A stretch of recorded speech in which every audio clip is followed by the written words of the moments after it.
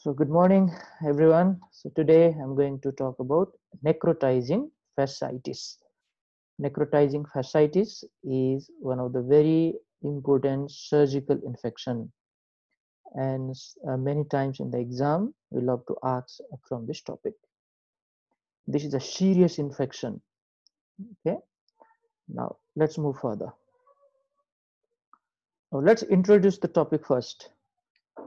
The other terms for necrotizing fasciitis in surgical treatment or management are flesh-eating disease, flesh-eating bacteria, or flesh-eating bacteria syndrome.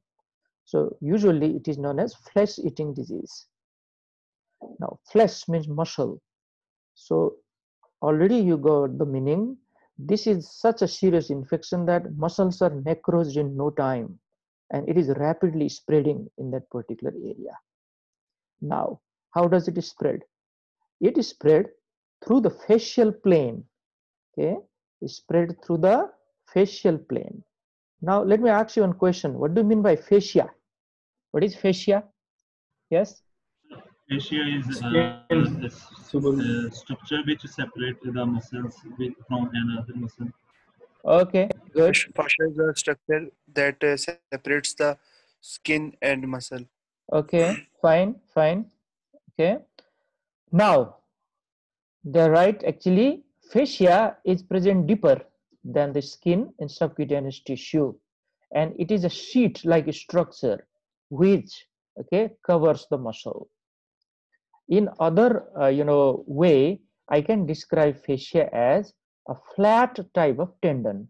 Okay, a bit of a flat type of tendon, like it's not really that, but it is a membrane which covers the muscle, and it is separating that muscle from the other structure like skin and subcutaneous tissue. Now let's come back to the topic here. This necrotizing fasciitis is spread along the facial plane, means it is spread very fast there, and in a very short period of time it can involve a large area. Now this is a spreading infection of deeper layer of the skin, deep fascia, and soft tissue with extensive destruction and toxemia. So this is necrotizing fasciitis. This is considered a surgical emergency. It is a type of surgical emergency. So whenever you suspect any patient with necrotizing fasciitis, okay, quickly take the patient to the operation theater and debride the wound or debride that particular area which is infected. This is called debridement. Now this term is not new for you, okay, because few of the topics in surgery are already taught to you. Debridement means surgical removal of those tissue which are dead and devitalized, which are dead or devitalized. Okay, all those dirty stuff there which is not useful for our body anymore should be removed. If we do not remove them, the wound or that infection is never going to heal. One perfect example is necrotizing fasciitis. Now, look at the organism here. 80% of the necrotizing fasciitis case occur because of polymicrobial organism, multiple organisms together. Some of them are aerobe, some of them are anaerobe, some of them are gram positive, some of them are gram negative. So they are polymicrobial in nature. So a quick knowledge you have gained here. Whenever you choose antibiotics for the treatment of this uh, surgical emergency condition, you should choose broad spectrum antibiotic which act against different group of bacteria. Some should act against gram positive, some should act against gram negative, and others should act against anaerobe. Remember this because this is a polymicrobial. Now look at the name: streptococci, staphylococci, E. coli, pseudomonas, proteus, and clostridium. Now among them, streptococci and staphylococci are gram positive cocci. Okay, see there, the name itself suggests they are cocci, isn't it? Gram positive cocci. Now E. coli, pseudomonas, and proteus, these are gram negative bacilli. gram-negative bacilli. They are rod-shaped structure, so we call them bacilli. And Clostridium is a bacilli, but it is gram-positive. Clostridium is a gram-positive bacilli. So I'm sure you have already studied this in microbiology. Have you? Yes or no? In the last semester, right? Yes, sir. Yes. Okay. Yes, I know the real, on time classes could not be taken. It was also online classes in other subjects. So I'm not sure, how detailed you have learned there, but these are very, very important knowledge. Okay. So if somebody is still in confusion, uh, then they should revise this gram positive, gram negative, cocci, bacilli, very, very important one.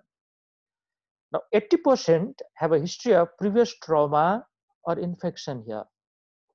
What does that mean? This is known as predisposing factor. Now, necrotizing fasciitis, okay, can occur without any predisposing factor in around 20% of the cases. But in majority of them, there is a prior lesion there. There is a prior wound, okay, or prior trauma. So this is important point in the history. And lower limb is the commonest site in 60% of the case, maybe around the thigh area, maybe around the leg area, okay, sometimes even in the perineal area. So we'll talk about this when we move further. Now, why this is considered a surgical emergency? Number one, it is extensively, okay, damaging the local area. That means whatever skin, subcutaneous tissue, fascia, and the muscle, whatever present there, they will be destroyed. Number one. And number two, along the facial plane, it can rapidly spread to another site. And in no time, the person will suffer from septicemia and septic shock. Septicemia and septic shock. Now, once septic shock occurs, okay, it is very difficult to treat the patient. We'll talk about this shock in our upcoming chapters. Okay, septic shock is one of the very, very difficult condition to treat. So there is high chance of death. Urgent resuscitation, antibiotics, and surgical debridement is essential for the proper management. Now see this, resuscitation. Resuscitation means if the patient is in shock, we need to manage the shock because this is the paramount importance thing now, isn't it? Always, whenever a sick patient comes to you, remember A, B, and C. A means airway, B is breathing, C is circulation. Now let's hope A and B are fine here, okay, because this is a flesh-eating disease, so probably lung and airway are normal. So C for circulation. Circulation means what is the blood pressure? What is the pulse rate? What is the strength or volume of the pulse? If they are altered, then we need to give IV fluid in a good amount. Always in the beginning, it will be crystalloid. And later on, if crystalloid doesn't, show the improvement, then colloid. Colloid means blood and other heavy type of fluid. So this is called resuscitation. Okay, that's the meaning. Antibiotics, no need of any discussion. This is caused by polymicrobial organism. So antibiotics, broad spectrum antibiotic, powerful type of antibiotics are used. And probably the most important management here is surgical debridement. We need to remove all those dead tissues from there. Then only the patient has a hope of surviving. Okay, so we'll talk about this towards the end of this topic. This is an introductory slide, okay, and it is clearly giving you what this disease is all about. Mortality rate 30 to 50%, and there is one condition which is known as Fournier's gangrene. Now this Fournier's gangrene is a type or one form of necrotizing fasciitis which affects the perineal region, perianal region, and genital region. So let me say a little bit more about it. Probably in the last topic which we discussed, that is gas gangrene, one of the picture was shown of Fournier's gangrene, if you remember. This Fournier's gangrene is also caused by polymicrobial organism. Okay, in this condition, mainly the scrotum is affected. Scrotum. Once the skin of the scrotum is dead, okay, or necrose, what happens? The testicle would be exposed outside. Okay, the testicle would be exposed outside, and that infection will spread. Okay, in the perineal area, on the back side, towards the anal area, and sometimes even towards the thigh area. This is called perineum. So Fournier's gangrene is one of the very difficult condition to treat. It is considered as one form of necrotizing fasciitis in that region. A very important MCQ question in the exam, Fournier's gangrene. Now let's move on. Now see here, though you already have seen some of the name of the bacteria in the previous slide. Okay, now let's revise a little bit again. Regarding the etiology of necrotizing fasciitis, there are two types depending on the causative organism. We call them type 1 and type 2. Type 1 is more common than type 2. Okay, see here. Type 1 is polymicrobial infection. This is a mixture of aerobic and anaerobic organism. Now, these are, some of them are written here. Pseudomonas. Here, Pseudomonas. Okay.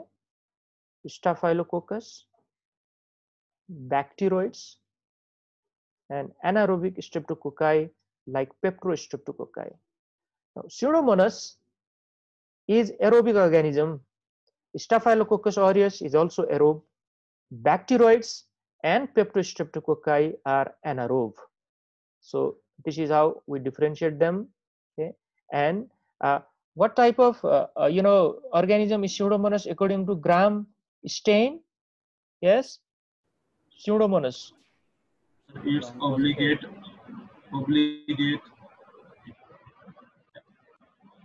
Yes, obligate.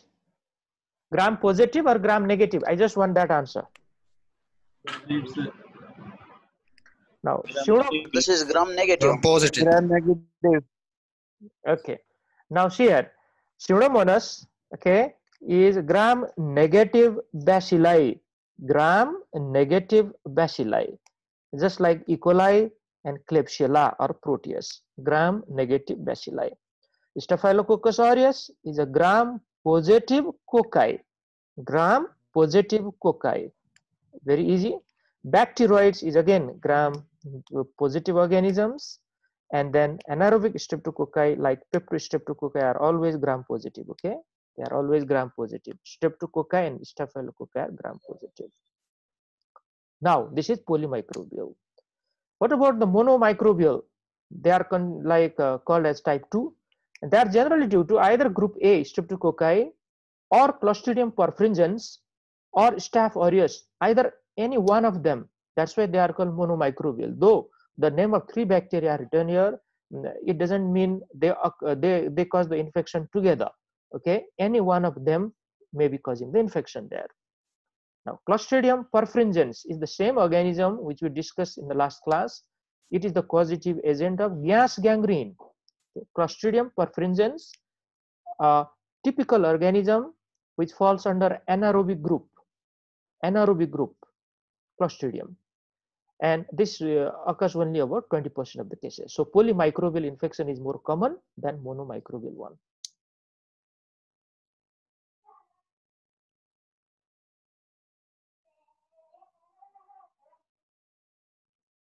Okay, let's move further.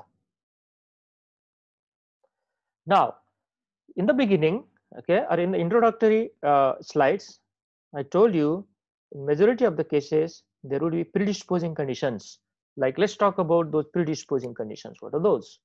Some of them are local factors, some of them are systemic factors.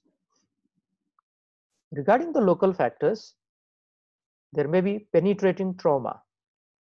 Now, penetrating means it's a deep type of trauma which may be caused by a sharp weapon, okay, but it is not a cutting type of injury. It's a penetrating type of injury. A good example is a bullet wound, okay, or a knife wound. Now, recent injury, any type of surgery or injury, okay, recent surgery or injury also you can call. IV drug abuse, IV drug abuse in that area where they are, injecting the drug, that may be a predisposing condition for a necrotizing fasciitis. The common site for IV drug abuse is elbow area. In the elbow area, they often inject, okay, the drugs with the elbow syringe and needle, of course. And some of them may be injecting in the thigh as well, or even in the wrist. Chronic venous ulceration. Now, chronic venous ulceration, the meaning of this is venous ulcers are quite common after varicose vein. Now, you know what are varicose vein. The varicose vein are dilated and tortuous vein, and when those varicose vein are not treated in time, okay, the overlying skin may be ulcerated. This is venous ulceration. It may be a predisposing site for necrotizing fasciitis. Arterial insufficiency.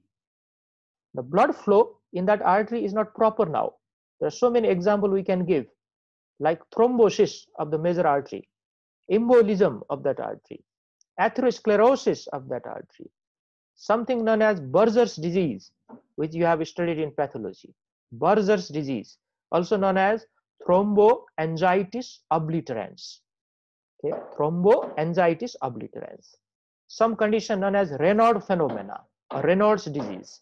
So many important example I can give you. Okay, even diabetes can result in arterial insufficiency, not directly but secondarily, probably because of atherosclerosis formation. Now, when arterial insufficiency occur, the area which is supplied by that artery will be ischemic, and that ischemic area may become ulcerated now. Now, that can be a site for necrotizing fasciitis.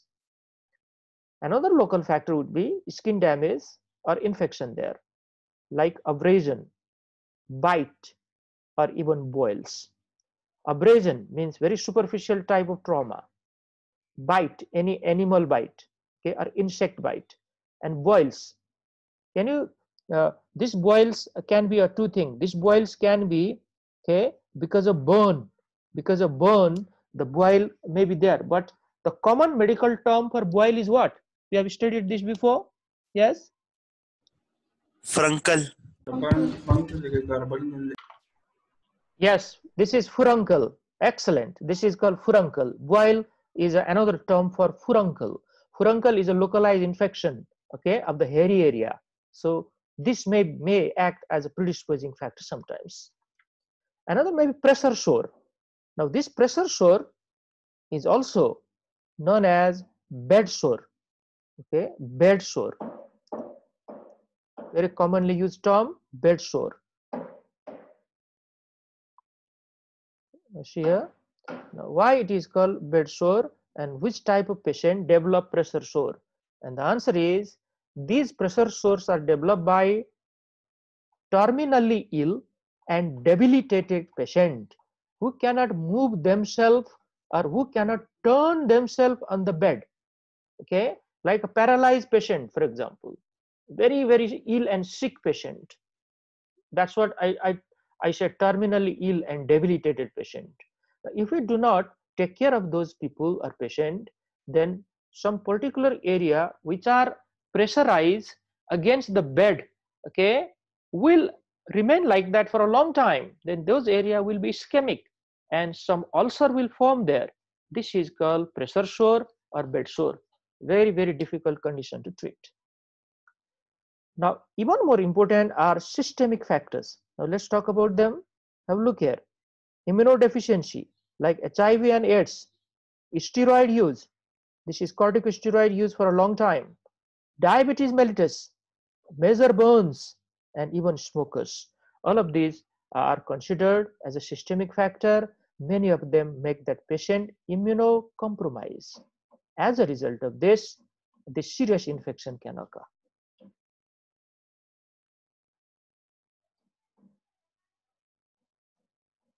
Now, let's move further. Let's talk about what are the signs and symptoms of necrotizing fasciitis. What type of disease is this? According to the clinical features.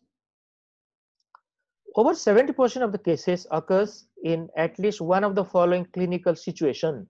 So we already talked about, these are called predisposing factors like immunosuppressive condition.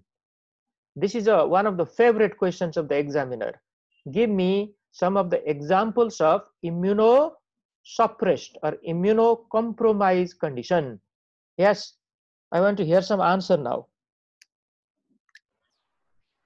HIV, diabetes mellitus. Yes. Pregnancy. Okay. Anything else? Some use of anti-inflammatory immunosuppression drugs. Yes. Corticosteroids. Good. Good. Now, very good. So many students have answered correctly. Okay, but I like to teach you a little bit here because there is no hurry, and we need to cover all our bases. Okay, because this type of questions can be asked in any subject by any teacher. Immunosuppression is roughly divided into primary immunodeficiency disorder and secondary immunodeficiency disorder. Here, primary and secondary. The primary immunodeficiency or immunosuppressive disorder means these are already there. They run in the family like hereditary conditions, or they are some type of genetic diseases. A few of the example, okay, are X-linked A-gamma globulinemia. X-linked A-gamma globulinemia. This is an X-linked condition, and in that situation, there is no gamma globulin present. Gamma globulin means antibody. So serious situation. Another example, common variable immunodeficiency disorder, severe combined immunodeficiency disorder, DiGeorge syndrome. Probably you have heard the name before.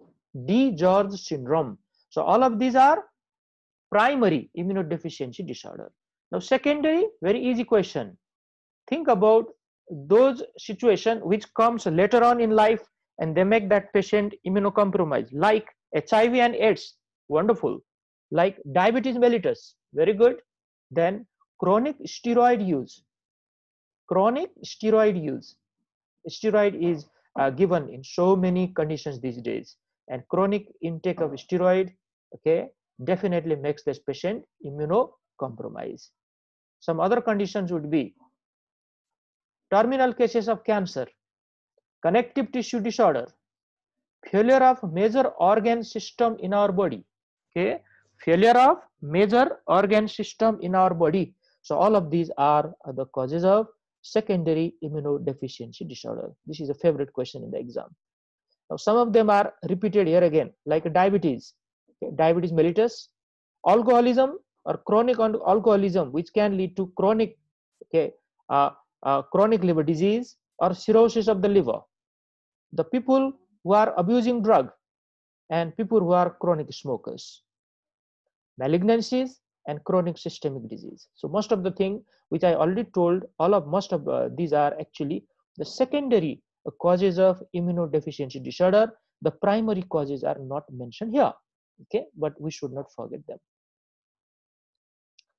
Now, only occasionally it occurs in people with an apparently normal general condition.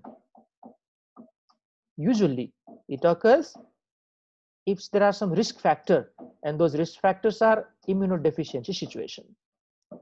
The infection begin locally at a site of trauma. That trauma can be a minor or a major one, which we have already listed. Remember those local factors which act like a predisposing factor for necrotizing fasciitis. Let's move further. Now, in the beginning, okay, what happens in the beginning? There is intense pain and there are signs of inflammation in that local area.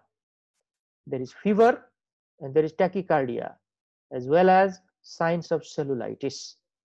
Now, there is intense pain in that local area and signs of inflammation. All the signs of inflammation would be there, like it would be red, okay? There is swelling, okay? There is heat. So these are classical signs of inflammation. Along with the patient is febrile. If we measure the temperature, it would be high, more than 38 degrees centigrade. More than आज के घर में नष्ट हो रहा था Okay, I muted all of you. Now, so I'm talking about there is high grade fever or sometimes maybe low grade in the beginning, and as a result of this there is tachycardia as well as signs of cellulitis. Now cellulitis is a deeper type of infection of the subcutaneous region.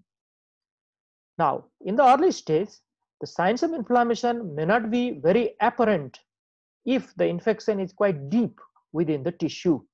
Now if they are already in the facial plane and they have not come up, okay, the signs of inflammation may not be apparent. Apparent means visible.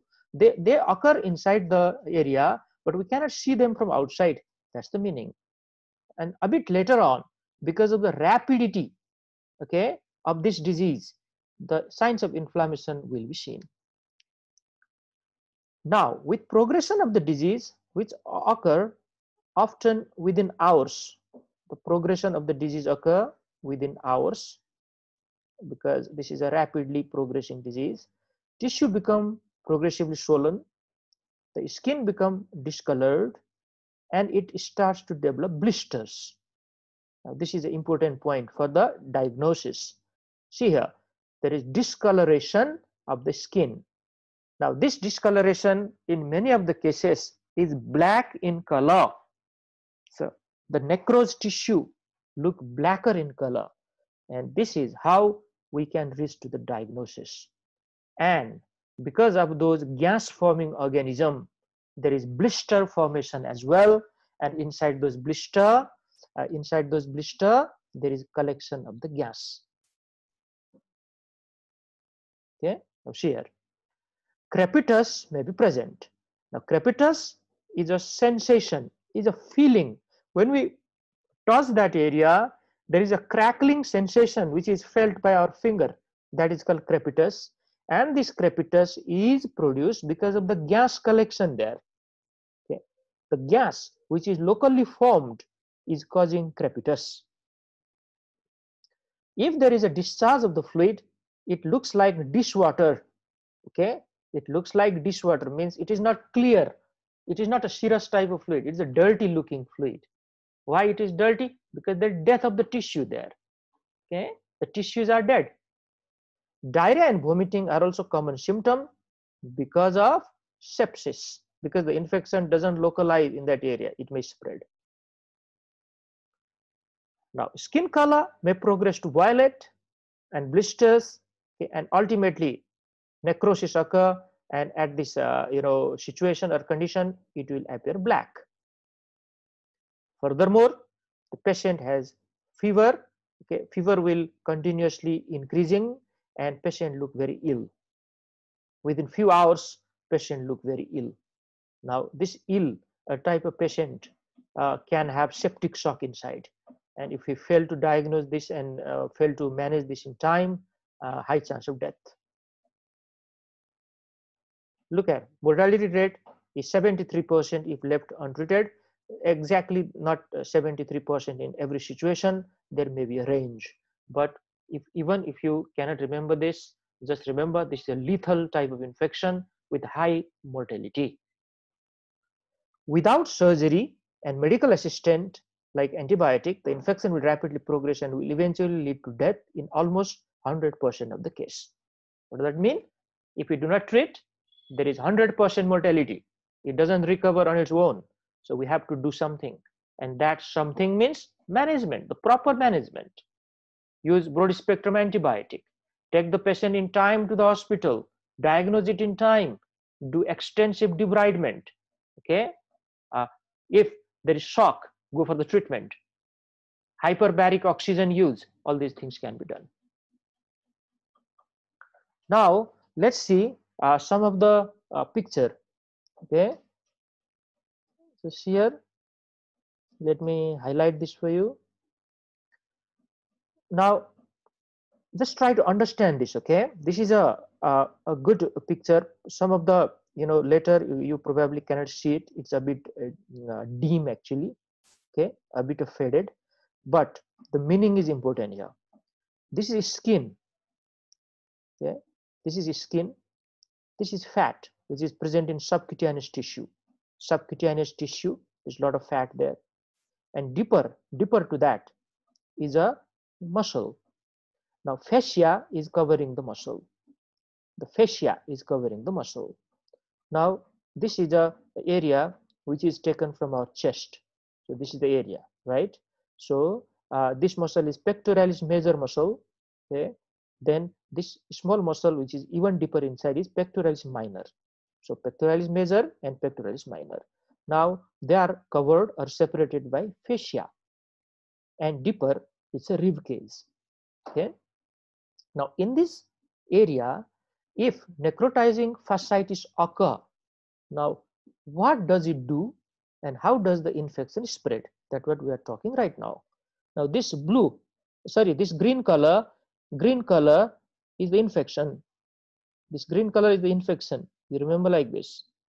Now this is the facial plane which is infected in the beginning, and in no time, see there, it is coming up towards the surface. Okay, the infection is coming up towards the surface, and it will definitely reach the skin. It will cause big ulcer there and a big wound, and all this tissue will be necrose and dead. So this type of condition is necrotizing fasciitis. Now another picture, okay, another picture which is of the lower limb. Now look there.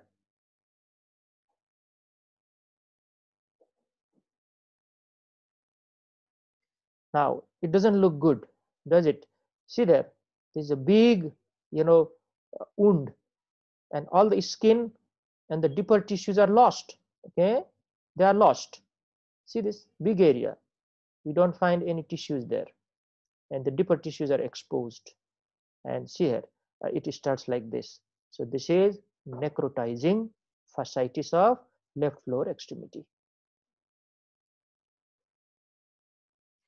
Now this is a person with necrotizing fasciitis, and the left leg shows extensive redness and necrosis.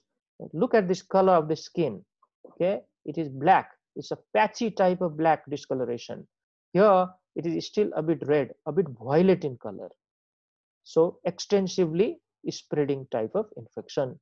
So this is, not that bad as the previous one. Probably that case was derided in the hospital. But if we transport this patient into the hospital as soon as possible and do extensive debridement and treatment, probably we can save the life of this patient. Now, this is how debridement is done in the operation theater. This is called debridement. Now, debridement means removal of dead and devitalized tissue from a region. Now, with the help of scalpel, the help of scissors and everything, okay, they are removing all the dirty looking tissue there and keep only the healthy one. This is called debridement. And extensive debridement has to be done in this case. Now, after this, you don't close the wound now. Okay, you don't close the wound. You keep it open. Never close the wound in this type of infective condition. Now, this is a necrotizing fasciitis which is producing gas in the soft tissue. Now, this is a CT scan. So, this is showing the gas there. Okay, it's showing the gas there. See this black color area is the collection of the gas. Now, what are the investigation you like to do? Okay, so see there, all of you, please focus on your screen.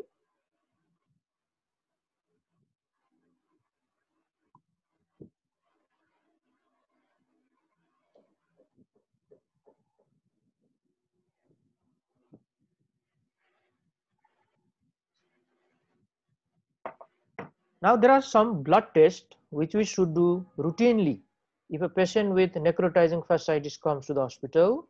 These are CBC.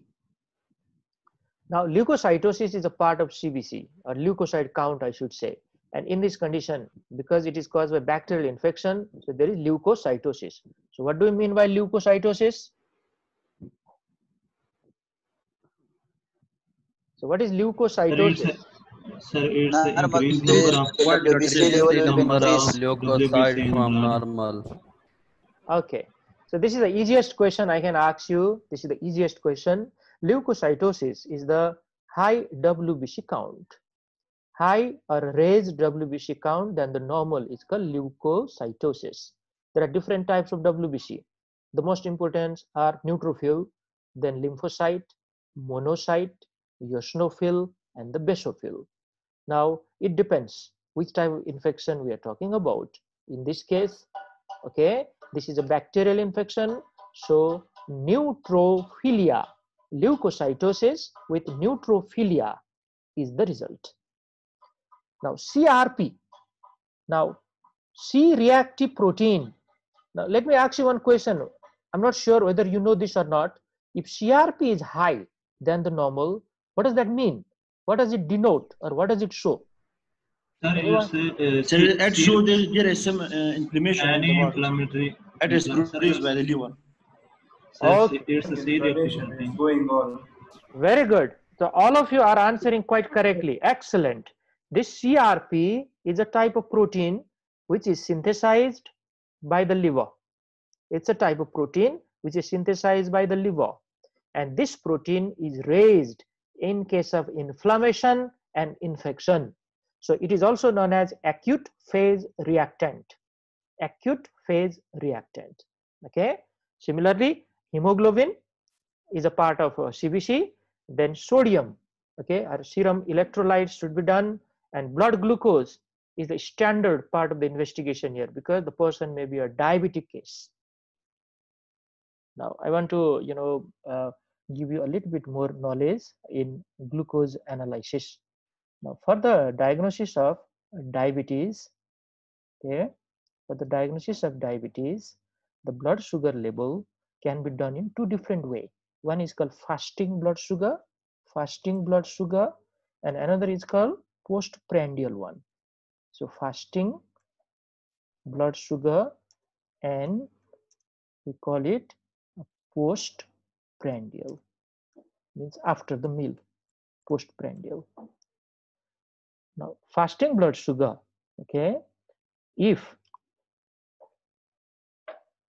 fasting blood sugar is more than, okay, 126 milligram per deciliter, then this person is diabetic. And if postprandial blood sugar is more than 200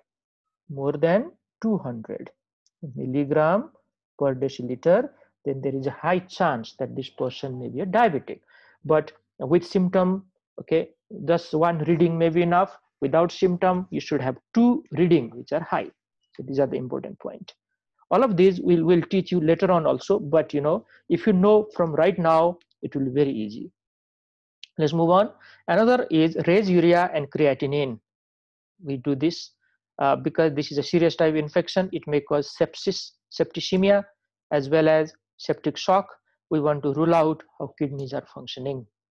Hypoalbuminemia, decrease albumin level in the blood. So to make sure there is hypoalbuminemia, do serum albumin level. In this condition, there is acidosis. This is mainly metabolic type of acidosis, and metabolic acidosis is diagnosed by low pH, okay, decreased bicarbonate level. These are the two important points. Altered coagulation profile. This is a part of DIC. Serious infection can lead to DIC, disseminated intravascular coagulation. So if I do all these coagulation profile, that can be abnormal. Like there may be decreased platelet count, there may be increased bleeding time or clotting time, increased prothrombin time, increased partial thromboplastin time, and all those things. So these are the important blood tests. Now another is a plain radiography. We can go for this, means plain X-ray. There is soft tissue gas seen if we do plain X-ray, and this soft tissue gas is because of clostridial myonecrosis. It is because of clostridial myonecrosis. Now see here. Now which clostridium is responsible for myonecrosis? Let me ask this easy question for you. Which is that? Clostri- Clostridium perfringens is also called gas gangrene. Very good. Clostridium. Very good. Yes, in the last class only we talked about this. The name of the organism is Clostridium perfringens, okay, or Clostridium welchii, and that can lead to gas gangrene, and myonecrosis is a part of that. Let's move on. Now, another investigation we can go for is MRI, okay, magnetic resonance imaging MRI. It shows soft tissue necrosis. It shows soft tissue necrosis because this is a serious infection, so MRI would show soft tissue damage or necrosis there. So it may be helpful. Another is a type of biopsy, incisional or excisional biopsy. Now, incisional biopsy means you only take a bit of tissue there by giving an incision. Okay, you take a tissue there. Excision means you take almost the whole tissue from there. You remove that tissue. Okay, you excise the tissue from there and send to the pathology lab. Anything can be done. And there are different site where we can do this. This can be done at the bedside, but preferably it should be done in the operation theater. This theater means operation theater or operation room, because we can do extensive debridement inside the operation theater, okay, and at the same time send that tissue to the pathology lab as well. Now what they do in the pathology lab: one, they study about the tissue. This is called histological confirmation. They study about it. Second, they can go for culture and sensitivity test. Which organism is responsible? And this is mainly done by microbiology lab. So they can send this sample to the microbiology lab, which can culture the tissue and then find out the sensitivity test. Now, you may be wondering, what is this sensitivity test all about? The sensitivity test means if any bacteria is grown from the culture, we should make sure which antibiotics work against that bacteria. This is called sensitivity test. Without this test, we don't know which antibiotic to prescribe in this patient. But remember one thing, I'm not saying you wait for that sensitivity report and then only prescribe the antibiotic. Never. This is a very serious infection. I will never do that. I will start right away the broad spectrum antibiotic, but still send the culture. And after that sensitivity report come, then I can change the antibiotics if they are not working. So this is the way. Now, let's talk about how to make a diagnosis of necrotizing fasciitis. Now, regarding the diagnosis, okay, one of the very important point, this is a clinical diagnosis. It's a clinical one. When we examine the patient, all those clinical features, rapidly spreading infection, the patchy type of necrosis occurring on the skin, which is swollen there. So this, of course, a good surgeon or a good doctor will definitely think this may be a case of necrotizing fasciitis. But they have devised one score system, okay, one score system, and this score system is all about what is the chance of that cellulitis to develop into necrotizing fasciitis. In the beginning, we already know it's look like a cellulitis, but what is the chance of that cellulitis to uh, emerge into necrotizing fasciitis? This information is given by this score. Now look at here, this score is called the laboratory risk indicator for necrotizing fasciitis, LRINEC in the short form. Okay, see that LRI, and this NEC is from necrotizing. So this score has 6 serological measures. So 6 different parameters are there. One is CRP, or C-reactive protein. Just now I told you this is a type of acute phase reactant, so definitely it should be high here. Total WBC count, okay, it is also high. This is called leukocytosis. Hemoglobin, usually low. Sodium, okay, it depends whether the sodium is low or normal, so we'll talk about it a bit later. Creatinine, which is called the serum creatinine. This is a part of renal function test, and glucose. So these are 6 serological measures or parameters. And a score which is more than 6 or equal to 6, more or equal to 6, indicate that necrotizing fasciitis should be seriously considered in the cellulitis condition. Now, till now we have not discussed how this score of 6 we get, isn't it? Now we know the principle, but let's talk about how we get this score of 6. Now see here, all of you please focus on this slide now.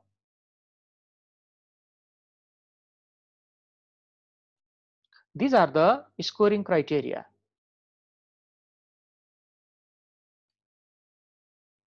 Now CRP, okay, if it is more than 150 milligram per liter, okay, then we will give 4 points for this. This is a high level of CRP. Regarding the WBC count, less than 15,000, okay, this is in thousand, less than 15,000, no point, so 0 point. Between 15,000 to 25,000, 1 point, and more than 25,000 is 2 points. So what information you get? Usually the WBC count is quite high in this condition, okay, but in the beginning it may be low, means lesser than 15,000. It's already a bit high than the normal. Remember, the normal count is up to 11,000. From the 11 to 15, we don't give any score here. Regarding the hemoglobin, okay, hemoglobin in gram per deciliter, okay, see this, more than 13.5 doesn't get any point because this is a normal hemoglobin. Now less than 13.5 till 11 is 1 point, and less than 11 is 2 point. This is anemic case. Anemic case have a slightly lesser ability to fight against the infection. Another one, sodium level, millimole per liter is the unit. So less than 135 millimole per liter, we give 2 points, because the normal level of sodium is 135 to 145 millimole per liter. So less than 135 is directly 2 points. Regarding the serum creatinine level, okay, it is micromole per liter. Micromole per liter. The upper level is around 107 to 108 micromole per liter. So it is high here, more than 141. So it will get 2 points. And regarding the glucose level, okay, again in millimole per liter, if it is more than 10, it will get 1 point. Now the normal amount of glucose in the blood, it depends whether you are taking fasting blood sugar or random blood sugar, okay. Now one point I like to share with you is 18 milligram of blood sugar is equivalent to 1 millimole. 18 milligram of blood sugar is equivalent to 1 millimole. So how much 10 millimole means? How much blood sugar level in milligram now? Yes, 180. exactly, 180, isn't it? Very good, 180. So I'm just checking whether you are listening here or not, okay. So it's 180. So if it is more than 180 milligram per deciliter, then uh, probably the person is having chance of diabetes. Or if we take the random blood sugar, the person may be diabetic, okay. In random blood sugar, more than 180 is abnormal, definitely. Only in postprandial one, it is still within the, not in the diabetic range, I should say. So all of these points we add together, and if we get a score of 6, more than 6 or equal to 6, okay, then we can say yes, this cellulitis has a high chance of getting into necrotizing fasciitis. So let's treat this case as a necrotizing fasciitis. That's the meaning.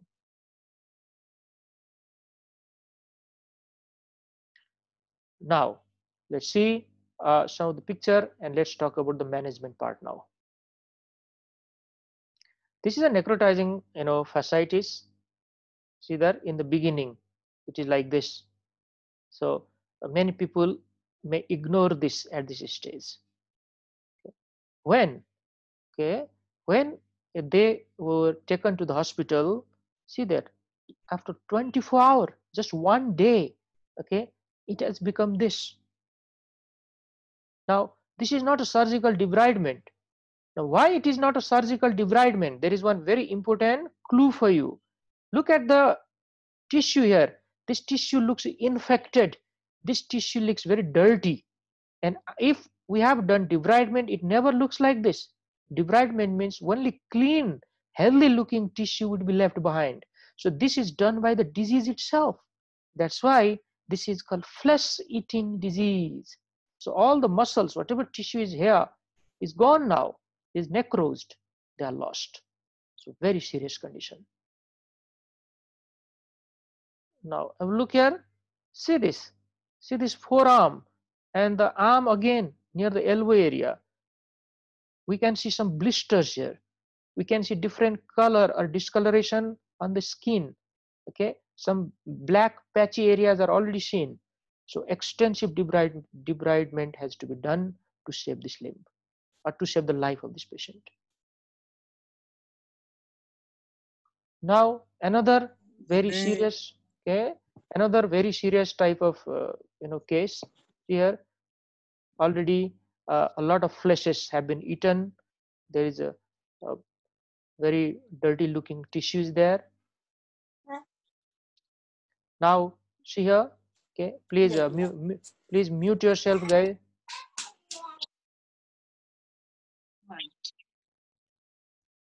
Okay, now see this.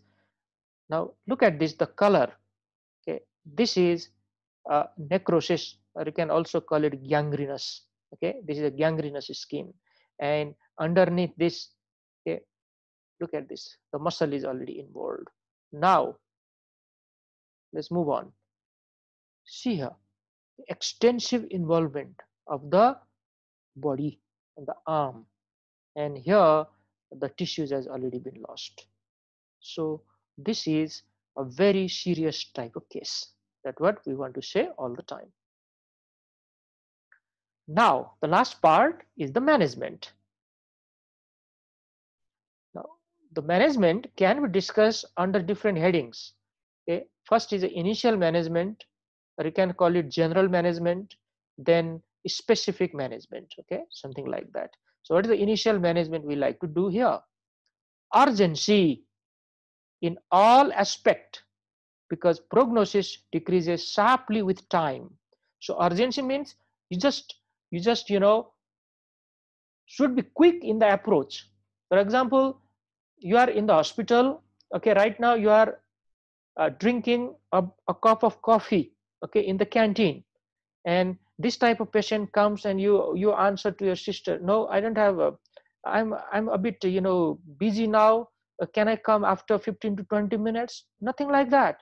You should run towards the emergency department. This is called urgency, and after reaching there you evaluate the case quite quickly and act accordingly. If the patient needs debridement, okay, prepare the patient, then take the patient into the operation room. That is called urgency. IV fluid resuscitation is very much necessary because many of these patients are already in shock. So enough or good amount of IV fluid should be given. And let me remind you once again, the initial type of IV fluid is crystalloid, either normal saline or lactated ringer. Now early medical treatment is often presumptive. Okay? Often presumptive. Presumptive means we don't know what is the causative agent till now. Okay, so this is also known as empirical therapy. So which antibiotics should we choose then, isn't it? This is presumptive or empirical therapy. Now there is one guideline which is provided here. The combination of IV antibiotics may include piperacillin with tazobactam combination, vancomycin and clindamycin. I'm sure you have studied all these names in pharmacology. Now, piperacillin and tazobactam are given for which organism? Anybody? Anyone?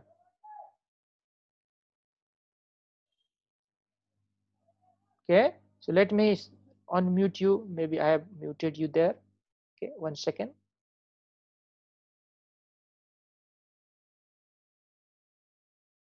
Yes. Now you can answer. Piperacillin. Yes, yes. Pseudomonas. Pseudomonas, sir. Pseudomonas aeruginosa.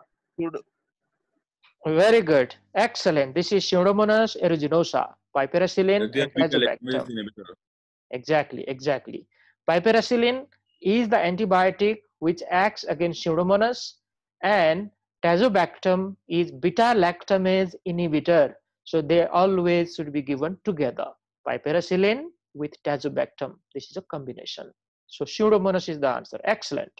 Vancomycin is given for which organism? Vancomycin. MRSA, methicillin resistant Yes. Staphylococcus aureus. Staphylococcus aureus, sir. Good. Excellent answer. So this is called MRSA, strain of Staphylococcus aureus. Okay. Methicillin resistant Staphylococcus aureus should be treated by vancomycin. That's a perfect answer. Or you can also modify your answer a little bit. Any gram positive organism, especially cocci, if they are drug resistant, I can go for vancomycin. Clindamycin is for anaerobe. Clindamycin is the drug for anaerobe. See this? This is a very good combination. So it can be used. But let me remind again, your choice may change later on after you get the sensitivity report if a culture grows in the lab. So till that time, this is a good combination. And another thing, we always examine the patient every day, okay? Even in that 24-hour, many times inside the hospital. If we believe our antibiotic combination is not working in that patient, we should always upgrade it. So even before that sensitivity report comes, if necessary, okay, we should upgrade the antibiotic. So these are very, very important knowledge. Now, if a high index of suspicion, take to theater immediately, operation theater. Then go for aggressive surgical debridement. This is aggressive. You don't save those tissue which are already infected. Don't do that. Don't even think about that. You should remove it aggressively. Then only there is hope of survival.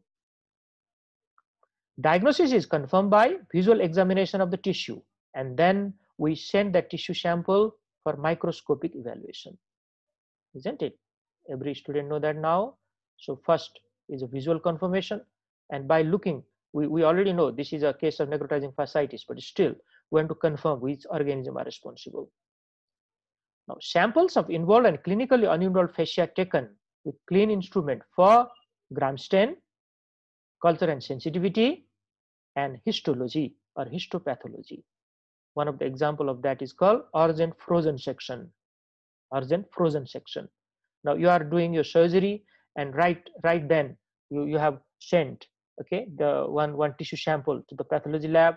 They can quickly give you the report, and accordingly you can plan your management. This is called frozen section biopsy.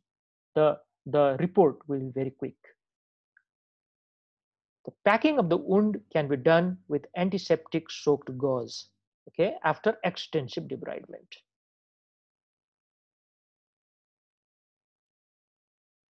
Now, what are the further management? What are the further management after this? Now, we have already done extensive debridement. We have already started antibiotics, okay, and some general management, like if the patient is in shock, we have given enough fluid already. After that, compulsory surgical exploration should be done around 24 to 48 hours later again.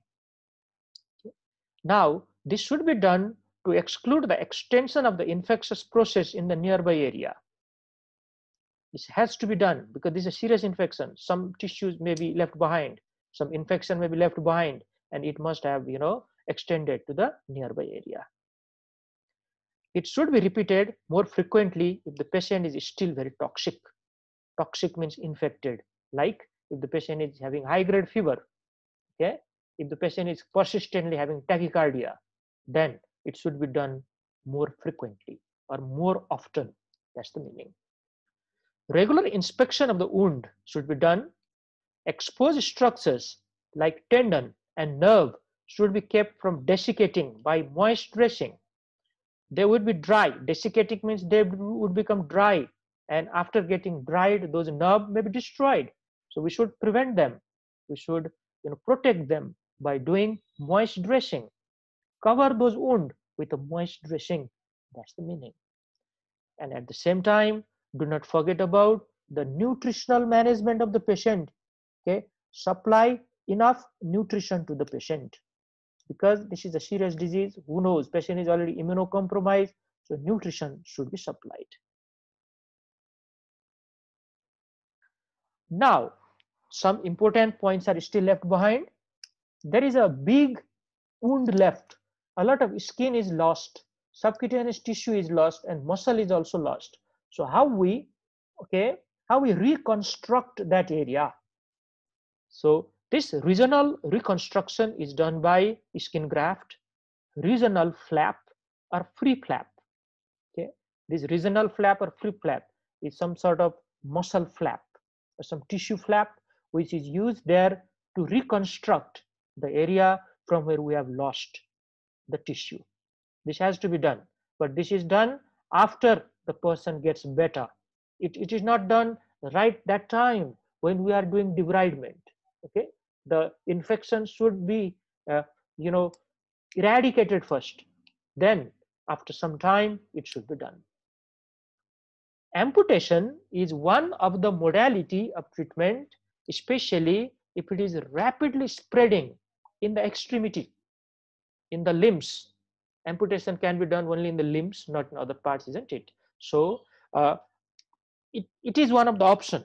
Now it is a very difficult decision for the doctors or the surgeon, and of course for the family or that patient. So who will decide now? How to decide? The big question. And the answer is, to save the life, if there is no other option left, we only go for amputation. Okay, it is only for saving the life of this patient. Okay, so this is a very critical decision. Now another type of therapy which can be done, I already mentioned this thing before, is hyperbaric oxygen therapy. Now hyperbaric means we give oxygen under pressure. The oxygen should be given under pressure. Now this therapy is done for anaerobic organism. Now this is a polymicrobial type of infection. So anaerobic organisms are also present there. So to kill those anaerobic organisms, along with surgical debridement, hyperbaric oxygen therapy can be given.